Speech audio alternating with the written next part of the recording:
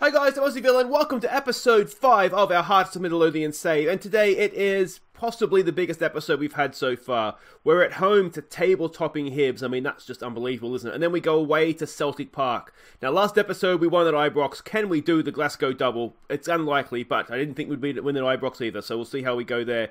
Now, since last episode where we had a bit of a mixed bag, we won at Rangers, lost at home to Aberdeen. Just the one game away to Dundee, and it was a good, solid 2-1 win. To be honest, we dominated the game. We should have won by much, much more. Steve Naismith from the penalty spot gave us the lead. They got one back, undeserved. It's pretty much their only highlight of the game. And then Uchi, he came up in the 80th minute and got the winner for us. It was really, really good performance. You can see there the match stats. We absolutely smashed them. And what all that means for the league table coming into today's episode is we are in the top half, which is that's where we need to be. We want to be higher than that, but that's sort of, we're meeting the minimum requirement right now. But like I say, I mean, how Hibs are topping this table, it's really annoying as a Hearts manager in my first season to have that. Doesn't help anything. And then Celtic. So if we can get anything from this episode, we'd want at least a draw from Hibs, really, wouldn't we? But yeah, if we can take a point, 2 points, or can't really take two. We can take 2 points. That'd be amazing from this episode, I think. Yeah, it's not going to be the easiest. Now let's have a quick look at the team we are sending out to face the green mob here. And we'll see, even though we're at home, they are favourites. We are slightly in the better form, though I wouldn't read too much into that. I think Hibs have played both Glasgow Cubs in the last few games here. Now, if we look at what the scouts are saying, they're a passing style team. They're attacking. They're adventurous. So we haven't really come up against a passing team yet. We're expecting them to play 4-4-2. We can see they beat Celtic last time out, and at Celtic Park as well. You can see there might be some love down the flanks. They're relatively compact. There's the passing network, and key passes are not afraid to go long despite being a passing team. So it all makes for sort of a difficult one to read tactically.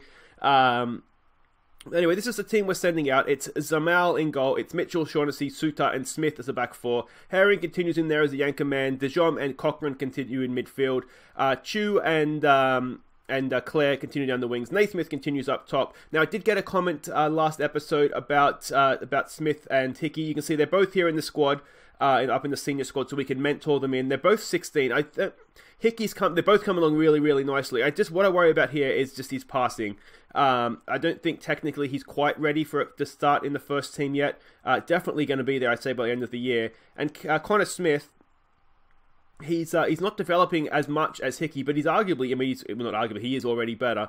He could, I think, come into the first team even now.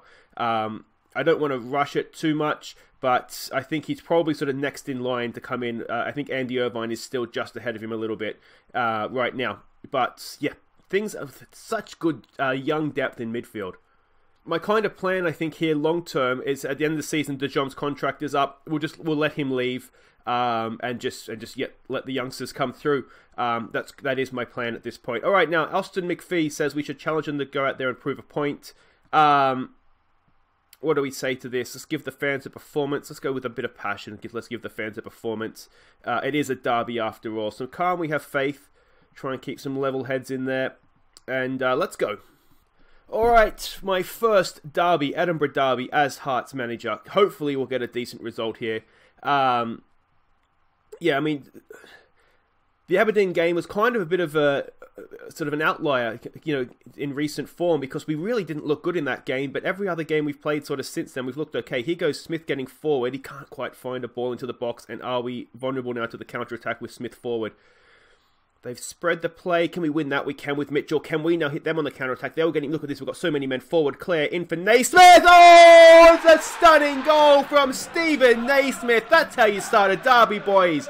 8 goals already this year for Naismith. Absolutely insane. Sean Clare as well. He is proving to be, look at that. That header from Mitchell was absolutely crucial, wasn't it? We were in trouble if that pass had found the target. Clare, a good ball in, and Smith, first time, no keeper in the world saving it. Is that Adam Bogdan, their goalkeeper? Of Liverpool fame, of course. Yeah, it is too, isn't it? Yeah, he's not too bad. Alright, come on, boys. Let's demand a little bit more of that. Come on. Shaughnessy's looking nervous, not ideal, but that's fine. Early days here, of course. We can't get too excited. It is only 1-0, and there's still a long, long way to go. Yeah, I'm hoping against the passing team we're counter-pressing.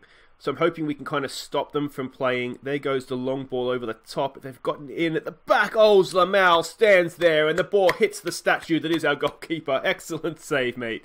All right, there we go. Come on now, from the corner. Let's keep our concentration. Remember the training. Away, Herring. That's a towering header, really, wasn't it? Just the wrong direction. But that's all right. As long as it doesn't go in the back of our net, it's a successful header, isn't it? Ball comes back in. Another good header there from John Suter. Can we win this ball back? Tuesday's gone for a little bit of a hack. Just the free kick. That's fine. All right. This is going okay. Let's show some passion here, boys. Look at this. There's nothing there.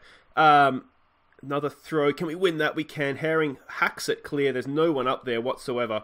Is that Mark Milligan? I forgot he played for Hibs. Of course, Australian. I think he was captain for. I think he was the sort of vice captain, backup captain to Jedinak. Never plays well for a club, but always plays well for Australia. So I have a soft spot for him. Oh, it's not the best. Oh, we really need to upgrade on the goalkeeping, don't we? It was a tight angle, and it's kind of gone straight under his arm, if we're honest with ourselves. It wasn't particularly good. Cross into the back post. We've got sucked under the ball. It's a missed header there from Smith, I'm assuming. Yeah. Oh, come on, boys. We're better than that. Well, actually, I don't think we are, but I'd like to think we can be. 1-1. I mean, we're at home, so we don't want to be not winning the game. But given the sort of form they're in at this point in the season, I do wonder if we could do a little bit worse than sort of walking away from here with a draw. We're looking nervous and apprehensive, which isn't great. I mean, we've had our share of the game, haven't we? We haven't been outplayed by any means.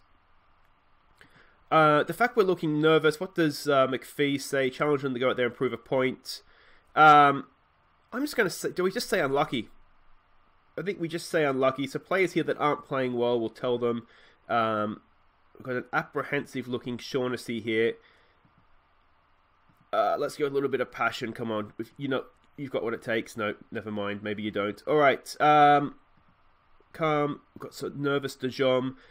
I wonder, with a nervous-looking De Jong, if we do maybe just look to take him off. As I said, we do have Irvine on the bench we can bring on, or Irving, I should say, sorry. Get back out there and see what we can do here. Yeah, I'm a little bit worried about some of this body language here. It's not ideal. Here goes Dimitri Mitchell. Dimitri Mitchell! That was the spot to aim. Just couldn't quite find the target there, could he? Alright. What can we change anything tactically here?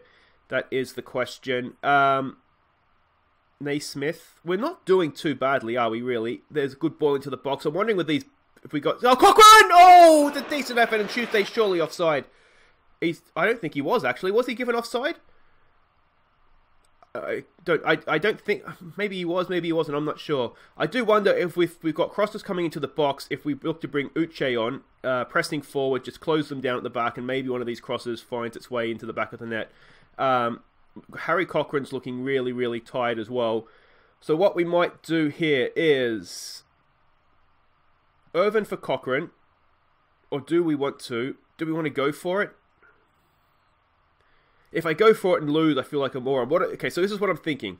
We can bring Uche on for Cochrane, push Herring forward, and then have a number 10. Drop Smith back into it, Naismith, back into the shadow striker and have Uche up top. Alternatively, we can keep this setup the same. We can bring on Irvine and just switch De Jong to the deep line playmaker. Irvine box to box. And then we can bring Uche on. Let's go for it. We only live once. Yeah, let's go for it. We'll keep him as just a ball-winning midfielder on defend. We need someone just to sort of sit back there and be responsible. Shadow striker, pressing forward, and then we'll switch those guys around. Yeah, just see what we can do here. See what we can do. Come on, boys. Come on, we're going for this.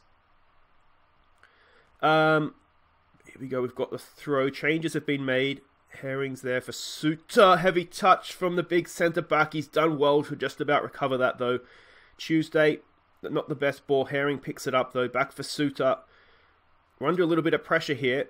Naismith back in, of course, a deeper role now. Ball comes up. Claire wins the header down for Uche. Oh, almost made me look like a genius. And that takes some doing. Come on, boys. Oh, it's a heavy touch. Can we get to that? We can with Mitchell. Oh, I'm so nervous. Come on, Claire. Go on, Claire. Go on, Claire. He lays it off for Naismith. Naismith, what are you going to do with it? Oh, look, play it back in here for Deschamps. Oh, Deschamps, what a strike. What a strike from Deschamps. Wonderful, wonderful stuff. All right. Now let's concentrate here. Let's tell him to concentrate. Do we be more? We have to be more compact now, don't we? Really? What we do? That's a stunning goal, isn't it? We need to lower this tempo down. We need to be more sensible. Slow it down. If they are a passing team, I do wonder if we just compact up the lines, make it a bit difficult for them to get through us. If compacting up the lines, Naismith should sit a little bit deeper. We'll kind of see how we go here. We should probably look to hit them on the counter-attack as well, shouldn't we? We've played really, really well. We definitely deserve... And this is a table-topping team. Let's not forget that. Have they changed anything? They haven't changed anything the way they're playing yet. Dundee is beating Celtic. It's a weird season, this one, isn't it? Come on, boys. Tighten up. Tighten up. Come on. This is it. We've got 30 seconds to go. If we win this header, just keep possession of the ball. We should be good. Oh, we've lost that header. It's still there for Shaughnessy. Out for Mitchell. Mitchell goes long. It's headed down. Uche gets there. Well done, Uche. Ball up for Tuesday. Can we add a nice little cherry on top here? We've got 5 seconds to go. This is surely it. This is surely it. There. Oh, no, it's not it. It's not quite it. There it is. Hey, we've won the derby, boys. Excellent stuff. Table topping. You're having a laugh. All right. Let's, good win, boys. Good win. There we go, Hearts triumph in the Edinburgh derby. Excellent, excellent stuff. Deschamps shines in the win. It's the first time we've actually seen something from him going forward. We'll go, his passing was a joy to behold. Well done, mate. Guys, wait right there. We're off to Celtic Park next. Alright, welcome back. Are you so happy after that derby result? Now we're here, it's just a few days later, so we've got some fatigued players. You had to make some changes to the lineup. We'll get to that in just a second. You can see we're not favourites here, which you wouldn't expect. Very few teams are going to Celtic Park, even in Europe, to be honest. So it's going to be tough, but we can see here, despite the terrible start we had, if we were to win here, we would go level on points with Celtic, which is absolutely incredible to think. Now, I just wanted to update you very quickly on the dynamics. You can see things here are moving along very, very nicely. We're going in the right direction there. Atmosphere and managerial support are building as well, which is good. Now, one thing that has happened, David Vanashek here, he's come to me complaining that he's not playing football. We already have too many strikers. I transfer listed him to see if we could get money. $500,000 Swansea came in with for a bid. Maybe should have pushed it up to his actual value, but to be honest, I just kind of wanted to get rid of him if he's going to be complaining. So assuming that contract gets negotiated fine, and let's face it, he's only on $2,000 a week, there shouldn't be a problem with the contract. We're going to have another $500,000 in the bank, which is good. That's all money we can look to reinvest into the squad at a later date. We don't get much of the transfer money sort of put back into the budget, but I'm sort of more worried about this. This is going in the wrong direction. And quite rapidly as well, to be honest. So yeah, if we can get that going, but just anything we can do to sort of keep our heads above water here is going to be a good thing to do. Now, let's have a quick look at the way we're expecting Celtic to play here. They're a standard playing style, attacking mentality. If we look at the analysis report, they got beaten 3-0 by Dundee last time out. So I don't know what's going on there. You can see most of their attacks come down the wings. They're kind of narrow though, which is surprising. There's the passing network, and a lot of their key passes are longer balls into the penalty area. So with all that in mind, this is the team that we are sending out. And as I said, we have had to make some changes. I thought this would be the case, and I thought we were a better chance of beating Hibs at home than Celtic away, so I prioritised the Hibs game. So Slamau continues in goal because he's our only real option there. Garuccio comes in to play left-back. He's a decent enough option, the only Australian that we're looking to keep, to be honest. Shaughnessy and Suter continue at the back with Godinho, our Canadian friend, in at right full-back. coming back to fitness, looks a decent enough player, to be honest. So I'm interested to see how he goes here. Herring continues in midfield, so the anchorman role. It's all change in central midfield. Ollie Lee comes in to play the deep-lying playmaker, and Ben Irvine as the box. I'm actually wondering if we should switch them. Ollie Lee is going to be a better option as he's got better finishing as a box-to-box. So we'll do that. We'll switch them around. Tuesday continues down the right side. Yakonvenko comes in to the Yak comes in to play on the left-hand side. And McLean, the first time we've seen him this year, he's a 36-year-old. But as a deep-lying forward, I think he should do a job because he's got good vision, decent-ish passing, good finishing. So I think he'll do okay for us. I'm curious to see how he goes. We do have Connor Smith on the bench for this one as well, so if things are really going really well or going really badly, we might look to bring him on and give him a debut. I think it will be a debut for me. I don't know if I'm assuming it's a 16-year-old. He probably hasn't played in the first team before. What do you want to say here? Encourage the team. Let's go with the passionate with the underdogs here. Let's go cause an upset. Some calm, we have faith. I mean, it's all you can really say going at the Celtic, isn't it? It's just let's go cause an upset. It's interesting. I mean, in a way, it's a bit of a hiding to nothing. The fact that Celtic are in such bad form, it maybe fills you with a little bit of hope that maybe we can do something here. But yeah, I mean, I don't want to expect too much because they did when we played them the first time around. I think it was 4-1. They beat us quite comfortably in the end. I think did we take the lead in that game? I think didn't we? And then they seemed to be scoring from everywhere. I mean, even Scott Brown got one in from sort of halfway almost. Here goes Ware. In for us, too much space. We've got away with that. Come on, boys, use your heads here. It's not ideal. It's only the second minute. It's not ideal that it's such a changed lineup either. That should have been a header out. Oh, they're toying with us. They're toying with us here. Come on, boys. Let's an early demand more here. Maybe it should have been a concentrate. That wasn't the best start, was it?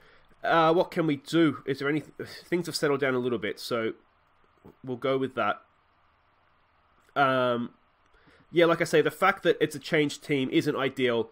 Let me know what you think in the comments, but I think the two games were very close together. We had to prioritise one, and I'm really glad that we did win the Hibs game because it kind of means that if we do go and lose this, which I think we could have done anyway, even if we picked the best team or our strongest team, at least we've got the 3 points from Hibs. Oh. Alright, I'm wondering if we need to play a higher line here. It might just mean they go over our heads, but we're kind of just inviting them on right now, aren't we? Here goes Zlamal. He has been, like, the distribution out to the defenders has been fine when you guys aren't watching. Yeah. Let's try and defend more narrowly.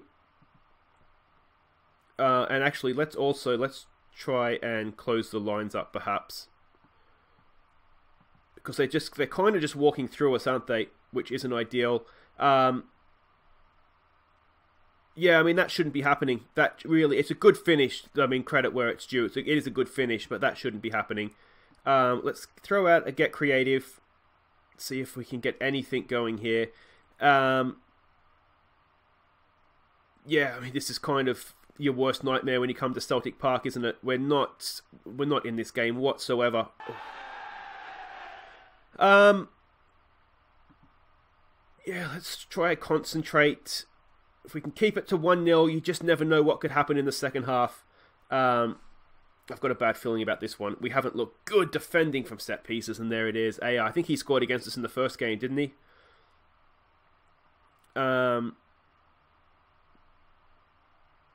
Yeah, not great. Of course, the problem too is it's such a close turnaround. There's no chance to do any sort of training. I think we had done defensive training, if I remember correctly, before coming into this, because we had 2 tougher games. But we have not been anywhere near them in that half. So we're going to say we're not happy. Do we look to change anything? I'm wondering if we go put a number 10 in. The problem is that we don't really have a number 10, do we? We could maybe drop McLean back in.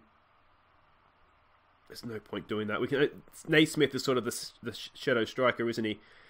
Claire is match fatigued. I had him on the bench in case, you know, we needed a late goal. We had someone we could bring off. But ideally, I don't want to risk an injury for him. We might look to give Connor Smith a debut. It's not particularly going well in any case. So it might be a good opportunity. You know, get him out there at Celtic Park, get an experience. We are not marking up in wide areas, are we?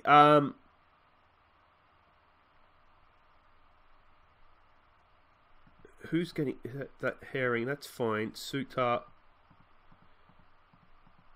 McLean. What is our marking doing? It's just we're not marking individually. No, was that a set? Maybe that was a set piece. These guys are marking who they should be marking. It must have been a set piece. That must be why McLean was back there. All right, it's not happening, is it? So let's Ollie Lee. I think Ollie Lee is. I might just look to see if we can just sell him now as well. We won't waste any time on him. I don't think we'll just. He's not going to be a player for us for long past this season. So we might just look to move him on. Can McLean drop in? Can he do it? Not really. To be honest, I don't really think that's going to help us. Let's give Morrison a game for Tuesday. Anything else? I don't really want to bring Dick Amona on. He's a bit rubbish. We might look to sell him as well. Anybody else I want to sell? It's a fire sale at Hearts. Anybody over 28 must go. Let's just give them some encouragement, I think, at this point. It's kind of gone how I feared it would. I hoped it wouldn't. We need to come up with a better plan for Celtic, don't we? Because we've been thoroughly beaten by them twice now. Maybe show some passion. Something, get some sort of reaction from them here. Shaughnessy as a centre-back isn't really working. But 4-0. So we need to work on defending set pieces here, don't we? That much is obvious. Irving